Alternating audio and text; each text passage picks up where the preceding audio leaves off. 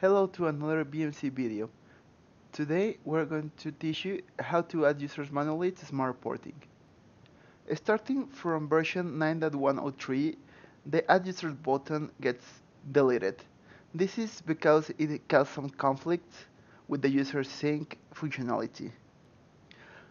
Only perform these steps as a last option because this can cause issues on the synchronization of users between Remedy and Smart Reporting. First step, you'll need to navigate to this path. On this path, please make a copy of the custom CSV file. On this file, look for Add User.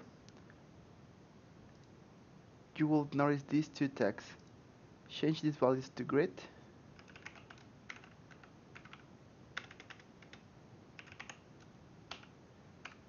And starting from version 9.104, they add a new tab at the end of the file.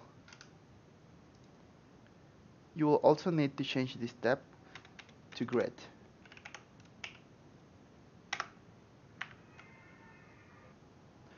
Save the changes and restart the service.